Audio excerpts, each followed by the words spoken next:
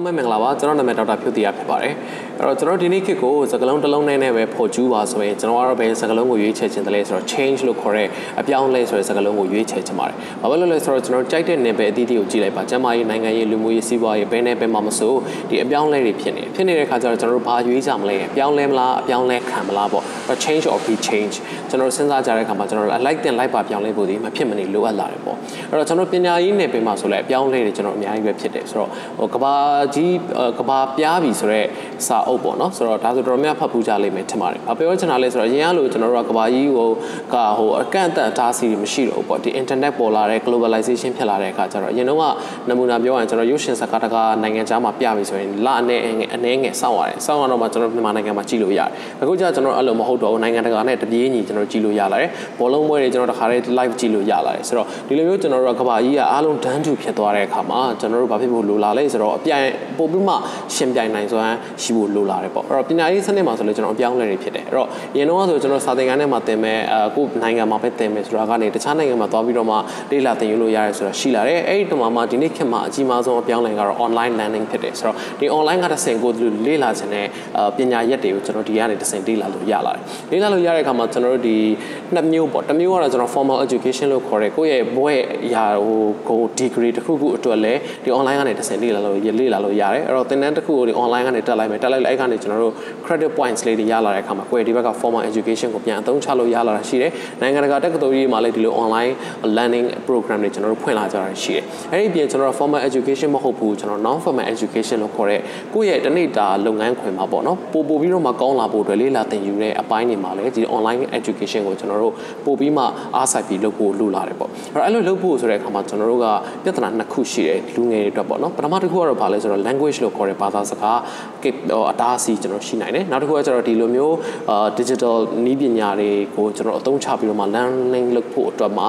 တိတ်ပြီးတော့အသုံးမချတတ်ဘူးဆိုတဲ့ကိစ္စရှိတယ်ဆိုတော့ဒီပြဿနာနှစ်ခုအတွက်ဆိုကျွန်တော်တို့က language ကိုကျွမ်းကျင်ပိုင်နိုင်မှုလိုတယ်အဲ့ဒီပြင်ကျွန်တော်တို့ကနိုင်ငံတကာမှာလည်းဒီလို online program ရှိတယ်လို့ပဲကျွန်တော်ဗမာနိုင်ငံမှာလည်းဒီcourse.com လို့ program တွေလည်းကျွန်တော်ရှိတယ်ဒီမှာဆိုကျွန်တော်ဒါများသောအားဖြင့်မြန်မာဘာသာစကားကိုကျွန်တော်အသုံးပြုထားတာရှိတယ်ပြီးတော့အဲ့မှာပဲအဲ့ထဲမှာပဲကျွန်တော် language ကိုလေ့လာသင်ယူလို့ရတဲ့အပိုင်းတွေရှိလာတယ်ဆိုတော့ဒီဟာဒီခုနကပြောတဲ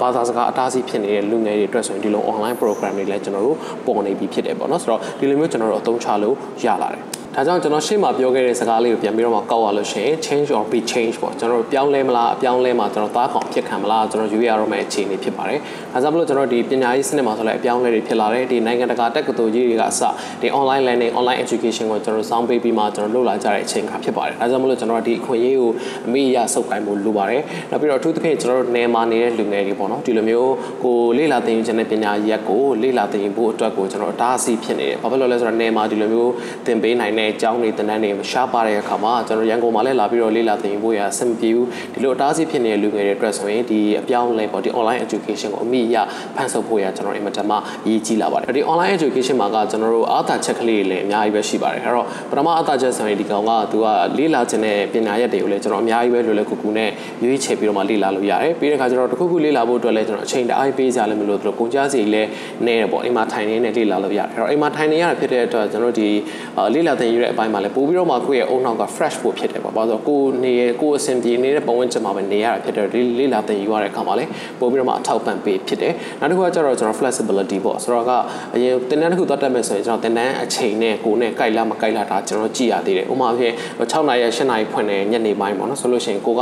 လုံမအားတာအဲ့လိုတစ်ခုခု types နေလို့ရှိရင်ဒီသင်တန်းကိုမတက်နိုင်ဘူးဆိုတာမျိုးဖြစ်တယ်ဒါပေမဲ့ဒီ online education ကြောင့်ဒီလိုမျိုးအချိန်ကန့်သတ်ထားတာမရှိဘူးကိုယ်အဆင်ပြေတဲ့အချိန်ကြမှာဒီအိမ်ကနေဒါမှမဟုတ်လည်းကိုယ်အဆင်ပြေတဲ့နေရာကနေလေ့လာလိုက်ရုံပဲဖြစ်တဲ့အတွက်ဒီလိုအားသာချက်တွေလည်းအများကြီးပဲရှိတယ်အဲကြောင့်မလို့ကျွန်တော်ဒီနေ့ခေတ်မှာပညာရေးစနစ်မှာအပြောင်းအလဲတွေဖြစ်လာတယ်ဒီ online education online learning ဆိုတော့လူတွေကစောင်းပေးပြီးပြောလာကြတဲ့အချိန်မှာကျွန်တော်လူငယ်တွေအနေနဲ့ကိုယ့်ရဲ့သွေးတိုးတက်ဖို့ကိုယ့်ရဲ့လုပ်ငန်းခွင်မှာကိုယ့်ရဲ့စွမ်းဆောင်ရည်ပေါ့ performance ပို့ပြီးတော့မှကောင်းလာဖို့အတွက်ဒီ online education ကိုအမိအရစုပ်ကိုင်မှုလိုတယ်ဆိုတာလေးကိုကျွန်တော်ဒီဗီဒီယိုလေးရတစ်ဆင့်ပြောပြချင်ပါတယ်ကျေးဇူးထူးပဲတင်ပါတယ်ခင်ဗျာအဲ့ဒီအနေထားကိုရောက်ဖို့ဘလို့မဟာဗျူဟာနဲ့တွားနေတယ်တွားကျင်တဲ့ပန်းတိုင်းကိုဖြစ်ချင်တဲ့ရည်ရွယ်ချက်လုံးဝရှင်းလင်းခြင်းမရှိပါဘူး